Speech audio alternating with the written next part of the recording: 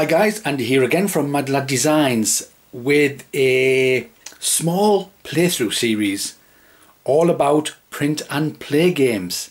Now these are games that you will download from a site and usually they'll be in a PDF format. You will print them out.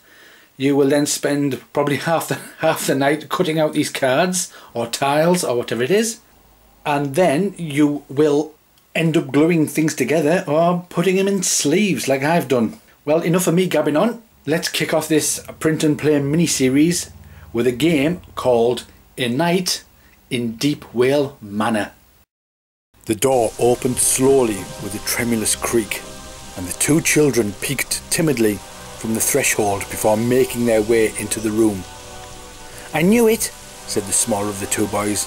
"We've been in this room already." "No, we haven't," replied the tall boy.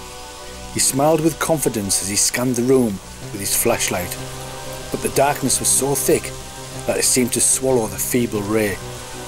"We have too," complained the small child. "I'm starting to think that this was not a good idea. Maybe we should go back. I didn't want to come anyway." "For the last time, no, we haven't. And you know that we can't go back until tomorrow. Our parents would know that we didn't go to the field trip. And stop grabbing my arm so tightly, you're hurting me." "I'm not grabbing your arm," said the small child after a short silence. "You are too," replied the tall child, a hint of nervousness in his voice. "No, he isn't," said a deep, ghastly voice in their ears, and then the door slammed shut behind them. The game, A Night in Deepwail Manor, it was created in 2013 by, I don't know how to pronounce the name. Is it Javier? It's Javier and then Martin. I'm really sorry for butchering your name. I also did the artwork, as so did Jenny Wustrich. It's Jenny Wustrich. I really do apologise for butchering these names. Let's take a look at them. Now this is one of the easy ones to print out because it is just a stack of cards. There's no chips or dice or cubes or anything else to take control of. It is just a stack of cards, and what I have done is I have printed them out on normal printer paper. They do have a front, and they also have a back. I've printed them out on separate sheets of printer paper. You can print them out on card if you wish. This is the way I do it. I print them on paper, and because I've got plenty of paper and my printer doesn't really take thick card. But then I put a plain card in between. You can get these from the pound shop. You get 2 packs for £1, and I just use them to go in between. And then I've got some sleeves. Thousands of sleeves I have because I need them. And then when it all goes in, it's a fairly sturdy card. So what do we have? Well, we have an entrance, and I'll tell you all about these shortly, what they do. Next we have 4 characters. Let's take a look.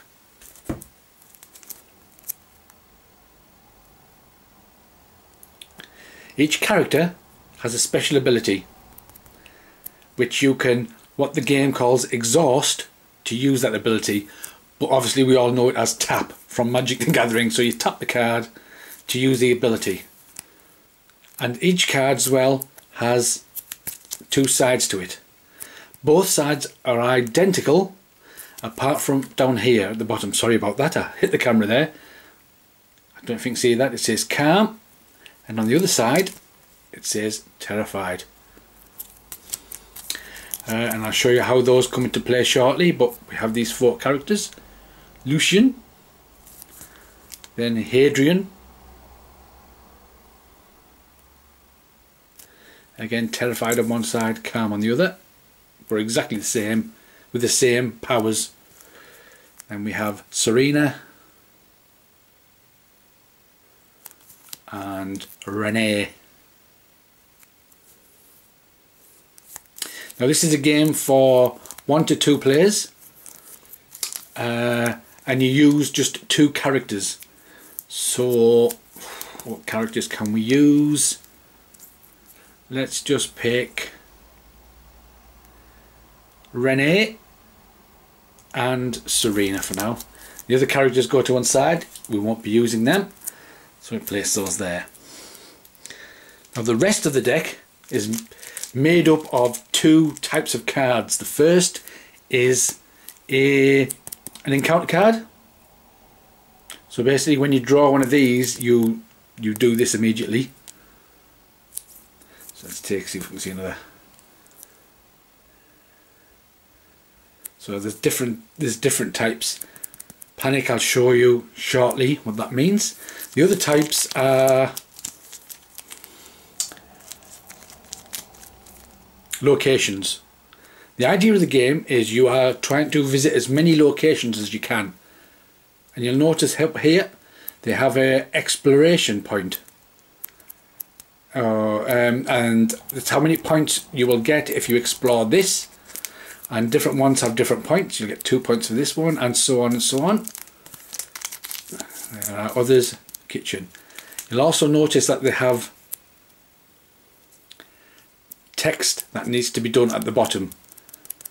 Again, I will explain all that when we come to it. I'm going to actually play the game, and then I will explain as we do it. So what we need to do is we need to shuffle these. Is there a card coming out there? Yes, there is. Push that back in. So we need to make sure these locations and these. Now we notice I've put cards at the back of these ones like this, just to strengthen them up. We shuffle the pack.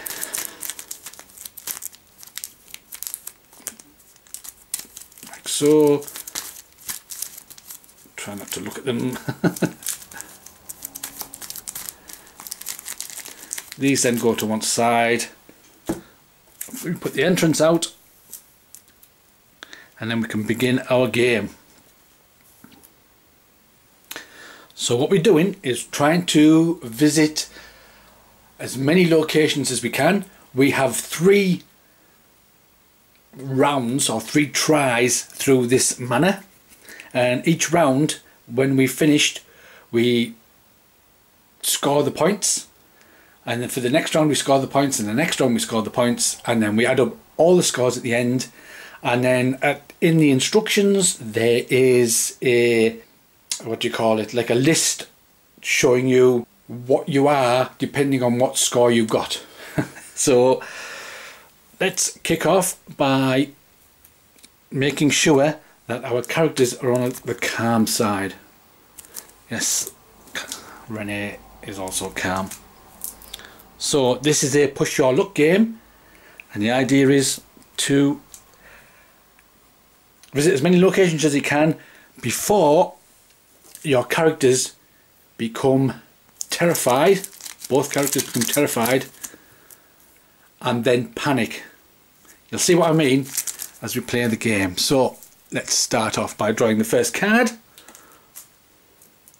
Now it's a Banshee. However, if we look at our entrance card, it says, if an encounter is played here, shuffle it into the deck without activating its effect. This is an encounter card, so an encounter card we don't play while we're at the entrance. It does say shuffle it, but I'm going to put it at the bottom. So basically we're turning these over. Right, so this is our location that we're visiting, the basement. This text at the bottom here, we ignore this text unless another basement comes out. There are 2 of every location in the deck, and when the first one comes out we ignore this text. However, if we then draw, in this instance as we're going through, if we draw another basement, then this text will come into effect. However, we've drawn out just 1 basement, we ignore this text, we place it down like so. So far we have 2 points. We can keep going. Okay, because this is our first underground passage, we can ignore this text and keep going. Oh, have an encounter card. Bats. Play 2 cards immediately. You cannot take any actions or leave the mansion between them. At any time you can stop and say, right, I don't want to go any further, and that's when you will start to add up your score. So I need to draw 2 cards. I'll put that in it. So this is our first one. Padded cell. Do we have a padded cell? No. So that text doesn't take effect. We have no padded cell. And our second card. Oh, right. If ever we get a card that says panic, we need to flip one of our cards over from calm to terrified. Okay, so we do have a spectre that says panic, so I think, looking up the cards though, we have Rene. So we can exhaust him to cancel the effect of that card if we wished. But I'm not going to, not just yet. I'm going to let that card take effect. So panic. So one of our characters panics, flip them over. And he's now terrified. Okay. So we move on. Oh, would you believe it? Right, well I am going to use Rene's special ability of tapping his card to disregard this one. I'm going to cancel the effect. And I'm now going to exhaust Serena, which allows me to unexhaust Rene. Okay, so I exhaust that to exhaust this. Unexhaust, I should say. And then we'll keep going. Shrine. We only have 1 shrine, so we can ignore the text at the bottom. Will-o'-the-wisp. Look at the top card of the deck. You may put it on the bottom of the deck. Okay, we'll do that. Right. Activate the effect of your current location. Well, here's our current location, this top one. Shuffle 1 Spectre encounter from the encounter discard pile back into the deck. Well, we don't want to do that. We certainly don't want. So we can put this one on the bottom, because the Will-o'-the-Wisp said we can look at the card and then put it on the bottom if we wish, which we're going to do. So I'll keep going. Kitchen. Do we have a kitchen? Nope. So we can ignore the text. Keep going. Underground passage. Well, yes, we do. So because we've already got an underground passage, the text on this now takes effect. Shuffle 1 location from the location discard pile back into the deck. So the location discard pile is this. So even though you're going through them, it's classed as the discard pile. So shuffle 1 location from the discard pile and put it back into the deck. Oh, let's go with the underground passage. Let's put that back in and then give him a shuffle.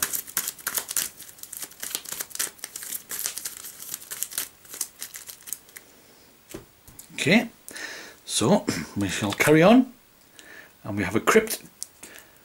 We do not have a crypt out, so that's okay. We can ignore the text on that. We shall carry on.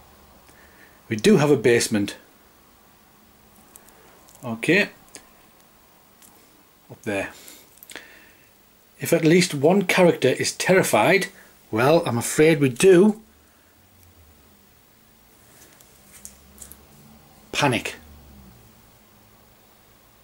Okay, so I'm afraid Serena has gone now from calm to panic. So now both our characters are panicked.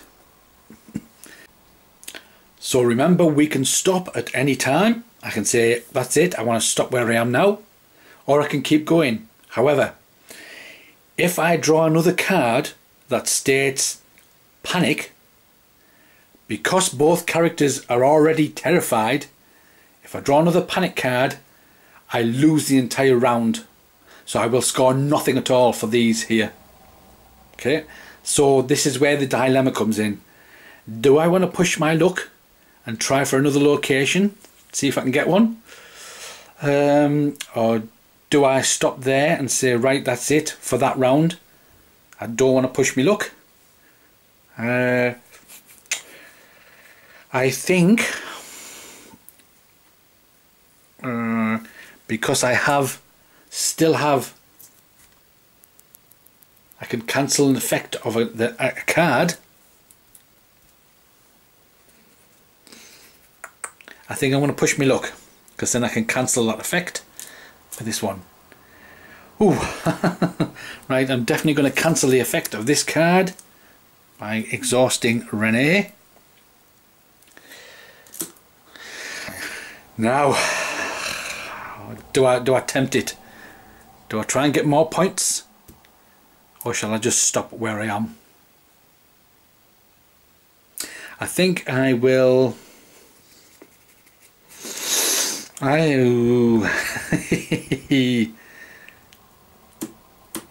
I think I will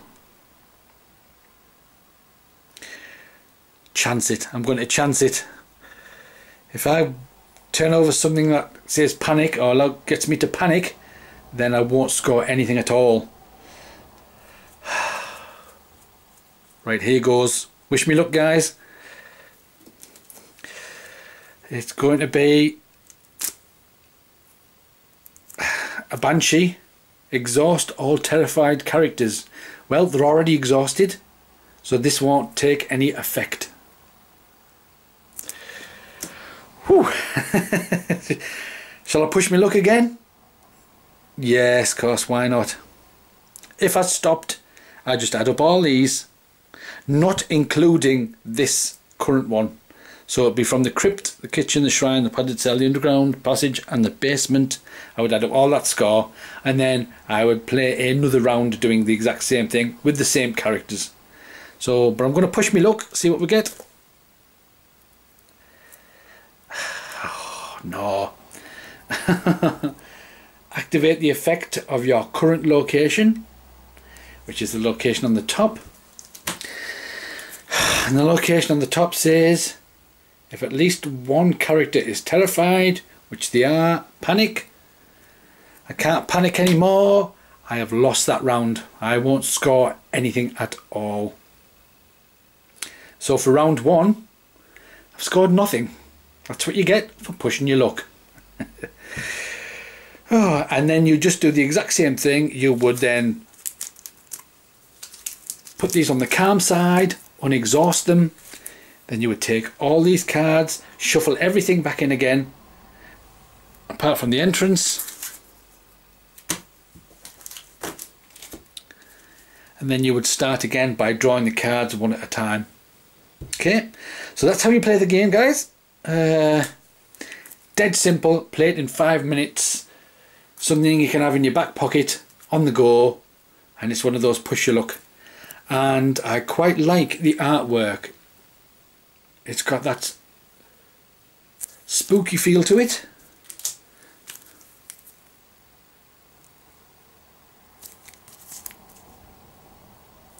It's not overly done. Let's take a look at some.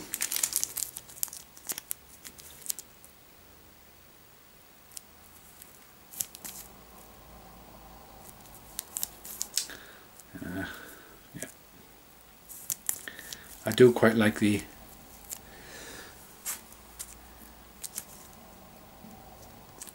artwork on this. So yeah, it's a fun little print and play game. I will put a link to where you can get it from in the description. I'll also put the name of the person who did it as well, because I know I've butchered the pronunciation of it. But it is a nice little neat game. I enjoy it. Push your luck game, 5 minutes, quick play. A night in Deepwail Manor. Okay guys, thanks for watching, and join me next time when I show you another little print and play game. Until then, I will catch you guys later.